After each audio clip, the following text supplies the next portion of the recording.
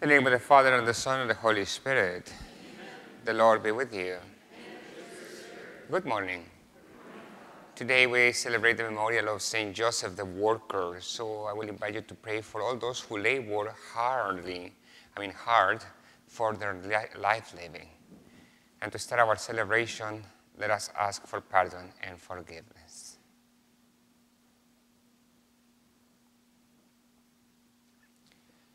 I confess to Almighty God and to you, my brothers and sisters, that I have greatly sinned in my thoughts and in my words, in what I have done, in what I have failed to do.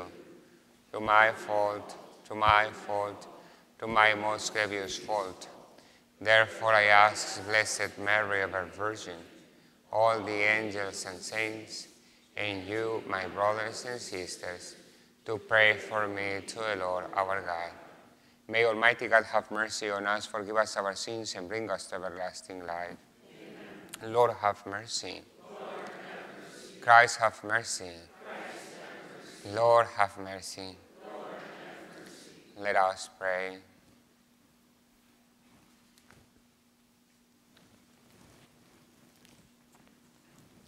O God, creator of all things, who laid down the human race, the law of work, graciously grant that by the example of Saint Joseph and under his patronage, we may complete the works you set us to do and attain the rewards you promise.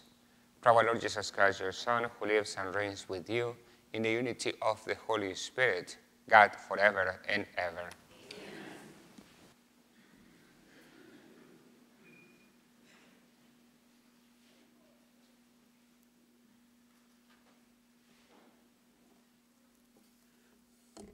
A reading from the Acts of the Apostles. The apostles and the brothers who were in Judea heard that the Gentiles too had accepted the word of God. So when Peter went up to Jerusalem, the circumcised believers confronted him, saying, "You entered the house of uncircumcised people and ate with them." Peter began and explained it to them step by step, saying, "I was at prayer in the city of Joppa, when in a trance I had a vision, something resembling a large sheet coming down, lowered from the sky by its four corners, and it came to me. Looking intently into it, I observed and saw the four-legged animals of the earth, the wild beasts, the reptiles, and the birds of the sky. I also heard a voice say to me, 'Get up, Peter, slaughter and eat.' But I said, 'Certainly not, sir, because nothing profane or unclean has ever entered my mouth.' But a second time a voice from heaven answered, 'What God has made clean, you are not to call profane.' This happened 3 times, and then everything was drawn up again into the sky. Just then 3 men appeared at the house where they were, who had been sent to me from Caesarea. The Spirit told me to accompany them without discriminating. These 6 brothers also went with me, and we entered the man's house. He related to us how he had seen the angel standing in his house, saying, 'Send someone to Joppa and summon Peter, who is called Simon, who will speak words to you, by which you and all your household will be saved.' As I began to speak, the Holy Spirit fell upon them, as it had upon us at the beginning. And I remembered the word of the Lord, how he had said, 'John baptized with water, but you will be baptized with the Holy Spirit.' If then God gave them the same gift he gave to us when we came to believe in the Lord Jesus Christ, who was I to be able to hinder God?" When they heard this, they stopped objecting and glorified God, saying, God has then granted life-saving repentance to the Gentiles also. The word of the Lord. Thanks be to God. The responsorial psalm. Athirst is my soul for the living God.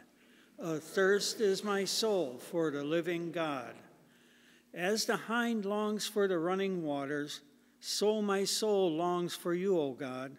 Athirst is my soul for God, the living God. When shall I go and behold the face of God? Athirst is my soul for the living God. Send forth your light and your fidelity. They shall lead me on and bring me to your holy mountain, to your dwelling place. Athirst is my soul for the living God. Then will I go to the altar of God, the God of my gladness and joy.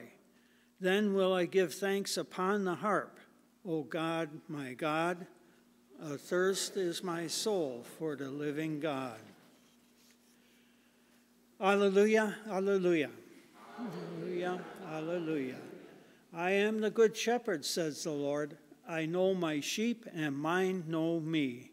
Alleluia, alleluia.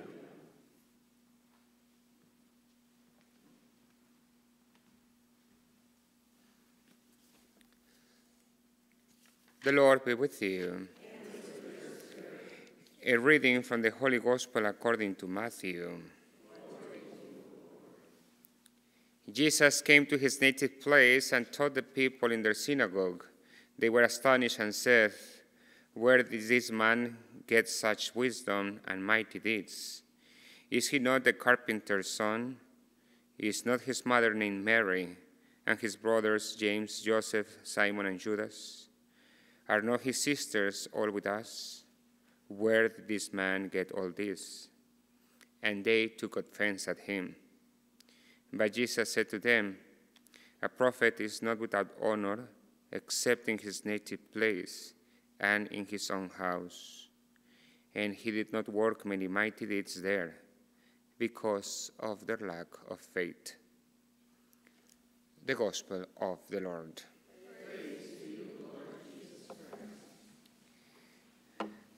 It's pretty interesting that Matthew says in the Gospel, is he not the son of the carpenter? Joseph is not even named. And you have to remember that Joseph pretty much is an obscure figure in the Gospels, but is a very important figure. Because without his care and protection, probably Jesus and Mary wouldn't be there, right? And Joseph invites us always to collaborate with God and do the work we have to do without complaining. And I guess we are pretty good in complaining about everything. You know, we complain if it's hot, and we complain if it's cold, right? So the question is, who can please us? Not even God, I guess. You know, think of it. And Joseph gives us or puts in front of us the invitation of saying, will you be willing to collaborate, not knowing what is going to happen? Will you be willing to do the will of God until it hurts and you don't get it? And that is not easy.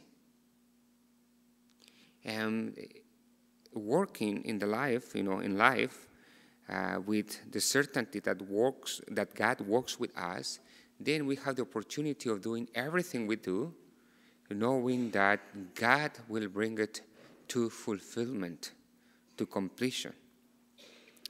But the question remains, when we are doing what we do in life, why are we doing it?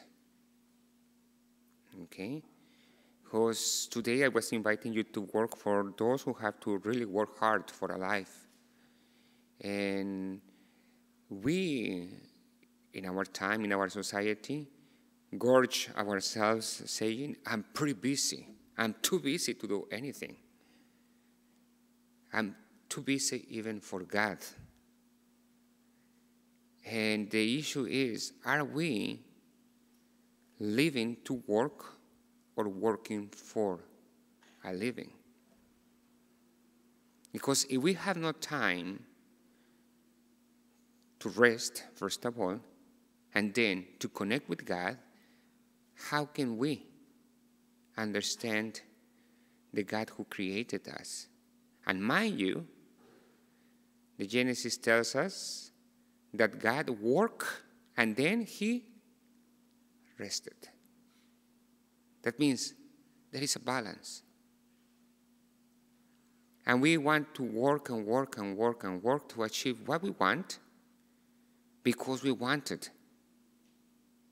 And not only the material things, okay? We work for a house, for the car, for whatever. But when you are coming to church, when you are doing acts of charity, when you are doing your personal devotions, why are you doing them? To earn heaven or to develop a relationship with God? You know, it's pretty interesting. Because we say, I put so much time of it, I do it, so I deserve. I mean, just think about Joseph. He, yes, the gospel will tell us, was ready to say, I don't want business of this. But when he's attentive to the invitation of God, he says, I am in. I don't know what is going to come, but I will collaborate. He participates with the plan of God. So I guess that today we could ask God, that he may give us the faith and the hope of Joseph. Okay? And that we may be able to say, okay, how can we help each other to have what we need? Yes, for a decent life, but also for a life which will help us to grow in the life of God. And in a special way, I will ask you to pray for those who have not the means for a decent life. But I will tell you what I said the other day in a retreat. I was preaching a retreat, and I was telling these people, we are pretty quick in identifying with the poor, the hard-working people, okay? Now, just because I like to always, challenge a little bit more, think about it. Don't be that quick in identifying yourself with the poor. Rather, think of the many times you have people coming to your house and do work for you. How do you treat them? How do you relate to them? Are you recognizing the dignity of these people? So it's not that easy just to say, I am good. So let us ask the Lord to give us really the desire to respect the dignity of everybody, to help everyone we meet to grow in a good life, but also in a deeper relationship with Him.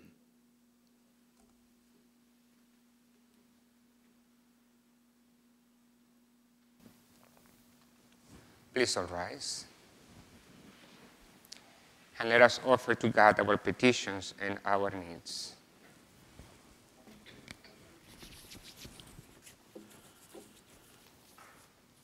For the church in her role of shepherd, may the Holy Spirit continue to fill her with every grace and blessing. Let us pray to the Lord. Lord, hear our prayer. For all nations and peoples, may the Lord bring them leaders who will honor the right of religious freedom for all those they govern. Let us pray to the Lord. Lord, hear our prayer. For those suffering from anxiety or mental anguish, may they experience the peace of Jesus. Let us pray to the Lord. Lord, hear our prayer. For all in this community who need healing or reconciliation, May the mercy and forgiveness of Jesus be theirs. Let us pray to the Lord. Lord, hear our prayer. For all who have died in the company of the Good Shepherd, may they enjoy eternal life with him in heaven. Let us pray to the Lord. Lord, hear our prayer. For an increase in vocations to the priesthood, religious life, holy marriage, permanent diaconate, and single life, we pray. Lord, hear our prayer. For those in public office, that they may be inspired by the Holy Spirit to serve and protect all life from conception to natural death, we pray. Lord, hear our prayer. For all those remembered in our prayer petition thank you book, that through God's everlasting love they will receive the help they need, we pray. Lord, hear our prayer. For the intention of Mary Therese Swart, Berta and Willie Dobner, for whom this Mass is offered, we pray. Lord, hear our prayer. God, Father of mercies, hear these our prayers, and those that we have kept in our hearts, grant them according to your will. We ask this to Christ our Lord. Amen.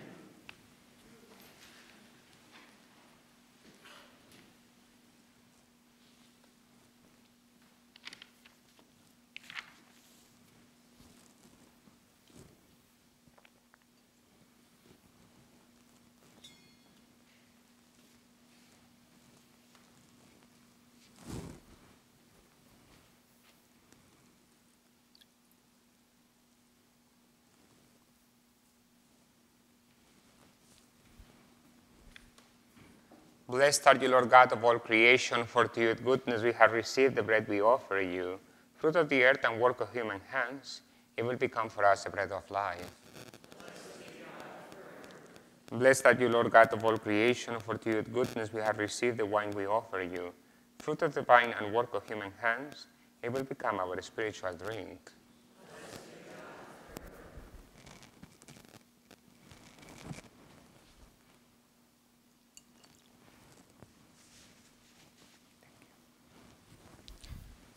Pray, brothers and sisters, that this my sacrifice and yours may be acceptable to God, the Almighty Father.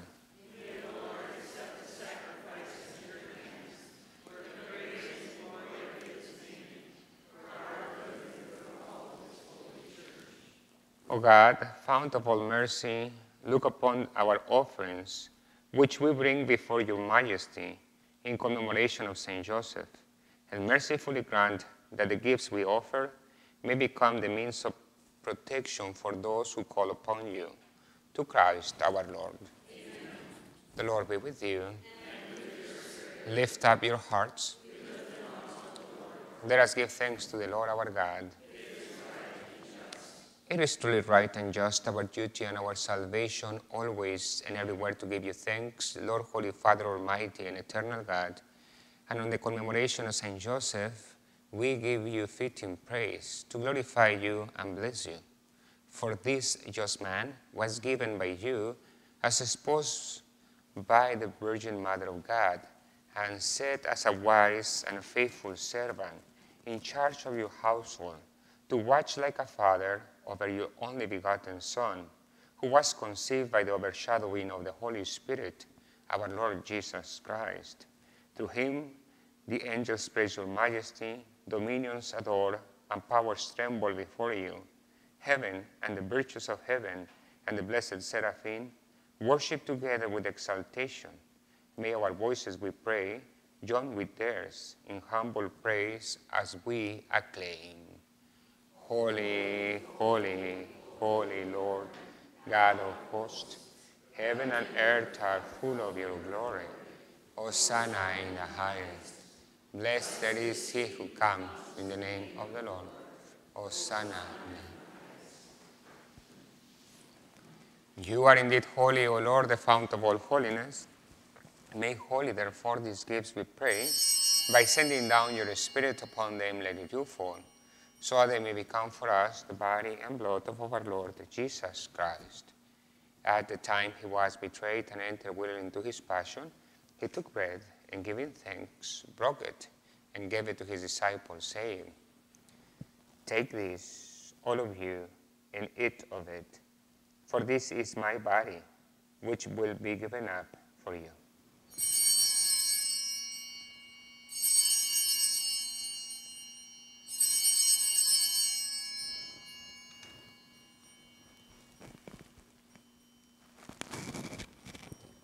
In a similar way, when supper was ended, he took the chalice, and once more giving thanks, he gave it to his disciples, saying, "Take this, all of you, and drink from it. For this is the chalice of my blood, the blood of the new and eternal covenant, which will be poured out for you and for many for the forgiveness of sins. Do this in memory of me."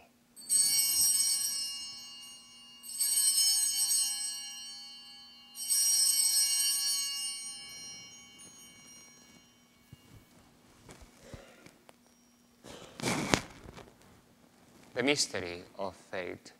When we eat this bread and drink this cup, we proclaim your death, O Lord, until you come again. Therefore, as we celebrate the memorial of his death and resurrection, we offer you, Lord, the bread of life and the chalice of salvation, giving thanks that you have held us worthy to be in your presence and minister to you. Humbly we pray that, partaking of the body and blood of Christ, we may be gathered into one by the Holy Spirit. Remember, Lord, your church spread throughout the world, and bring her to the fullness of charity, together with Francis, our Pope, Jerome, our Bishop, all the clergy, and all of your people.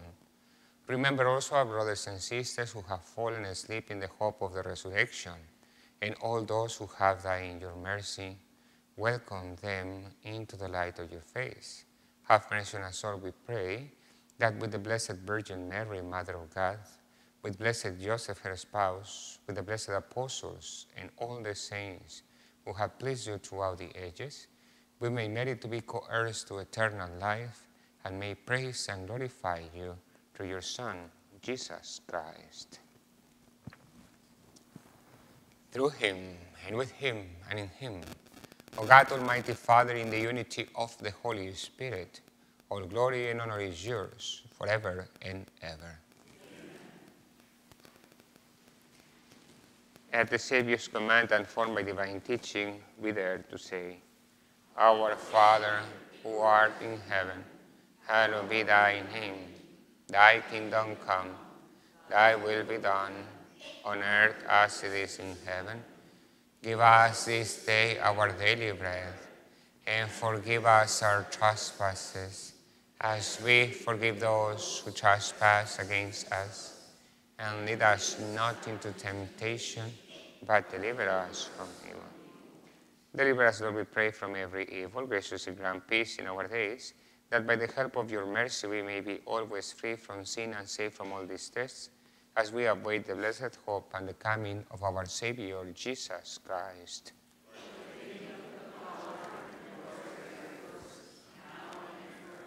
Lord Jesus Christ, who said to your apostles, "Peace I leave you, my peace I give you," look not on our sins, but on the faith of your church, and graciously grant her peace and unity in accordance with your will, who live and reign forever and ever. Amen. The peace of the Lord be with you always. Let us offer each other a sign of peace.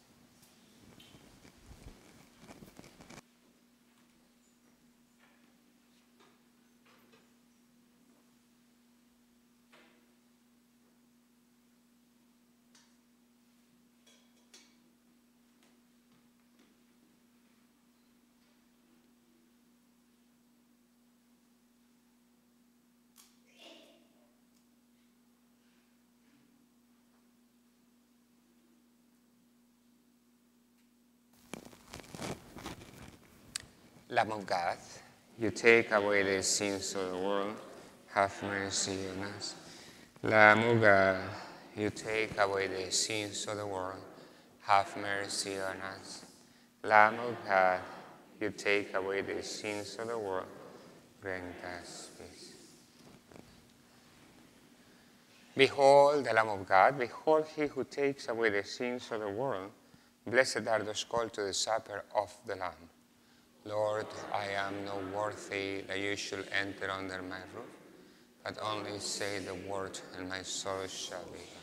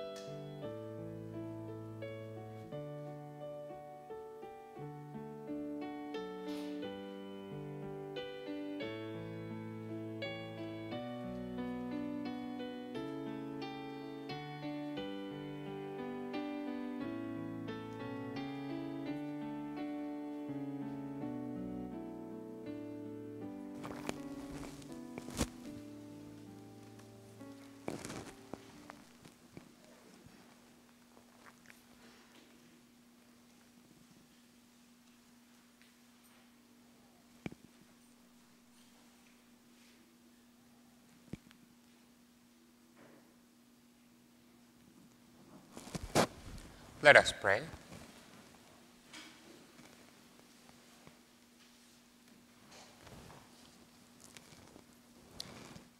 Having fed upon heavenly delights, we humbly ask you, Lord, that by Saint Joseph's example, cherishing in our hearts the signs of your love, we may ever enjoy the fruit of perpetual peace. To Christ our Lord.